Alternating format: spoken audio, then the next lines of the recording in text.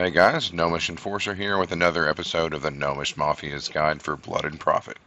We're going to show you how to get the Ashina Esoteric text, which will give you the definitely OP IchiMonji combat art. It's man, IchiMonji is what's up. IchiMonji double is double OP. So we're here at the Ashina Castle Gate, and it's going to take us a couple of minutes. I'm going to walk you guys through how to get the whole thing. You have to beat the horse boss, Gyobu, first, and then once those fog walls are lifted, we're going to go up here, and you definitely want to go over here and talk to this guy. This vendor's going to have some good loot for you. So I'm going to come back with some more cash, and we're going to get the gourd seed, and this is another opportunity to get those firecrackers. And this guy also sells more coin purses. So definitely go back there and get that gourd seed. Those are in short supply. So then we're going to go around the front, and we're going to talk to this guy. We're going to drive through his dialogue text. This is Ishin. We'll deal with him later, actually. Believe he's one of our bosses. So he's going to give you a rat description item, and he's charged you with killing rats. So by rats, he means these spies that are hanging out near here. So we're going to go knock them out, but I'm going to show you where there's a secret prayer bead. Since we're in the area, we're going to go upstairs and look for a grapple point. Grapple up there. Walk over here. And we want to jump up there and then ledge grab. I was a little off. There we go.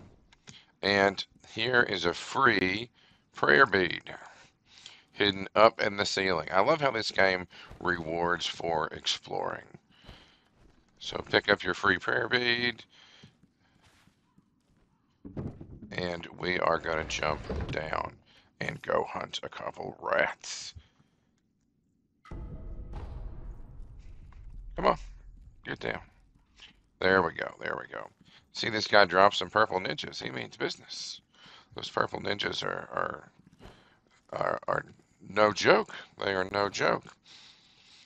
So to make rat killing easy, we're going to get our loaded axe because they wear these hats that are used like shields, and that axe will bust those shields wide open.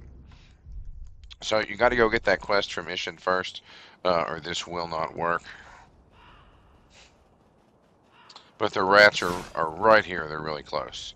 We're going to go kill this guy.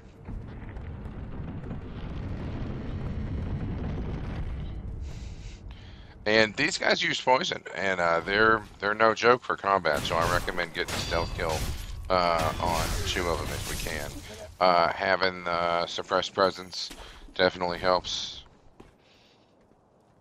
Gonna get a stealth kill on this guy. If you listen to them, they'll tell you that they're one of the guys they're hunting, the Blackfoot Badger, is actually. He sees us. He sees us. I'm gonna let that go away, and we're actually gonna jump down here. Oh, I thought that was a ledge we could grab on. My bad. Okay.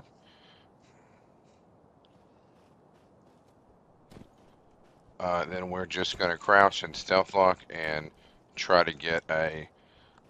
Oh, I missed it. So this is why we bring the axe. This is why we bring the axe. I hit the guy behind him.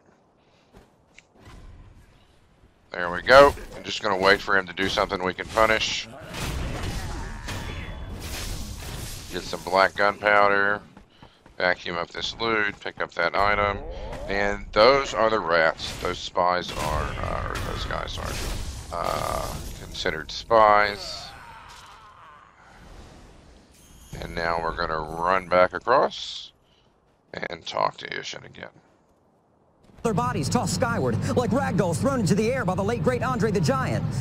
I don't know. They appeared to be weightless, hitting zero-G like the fearless crew of a forgotten Apollo mission, whose only objective was to obtain a beef and cheddar classic and return home to Kathleen Quinlan safe before sundown. I don't know. So, the Ashina Esoteric text Yes, I knew you had it. will now unlock, we're going to go back to the idol real quick. It's going to unlock a new combat. Well, not a combat art, a whole skill tree of combat stuff. One of the best skills in the game, IchiMonji double, is great. It's nearly uninterruptible, so you're almost always going to power through. And now we can see it's unlocked here. And it gives you posture back. It actually gives you posture back every time you pull this move off. The only thing I don't like about it is there's a slight delay for it to charge up. So you're going to throw some points into that. Come on. Yep. We're going to get that. Oh, okay. I'll go ahead and get Descending Carp. All of the skills in this tree are really good. So definitely worth it. There's our IchiMonji double. So we'll get some more points and we'll unlock that.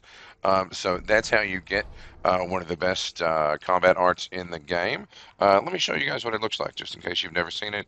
So we're going to go back out, and that's the tutorial for the combat arts.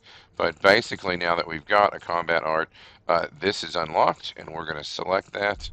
And you use left bumper, right bumper together, and it's going to do this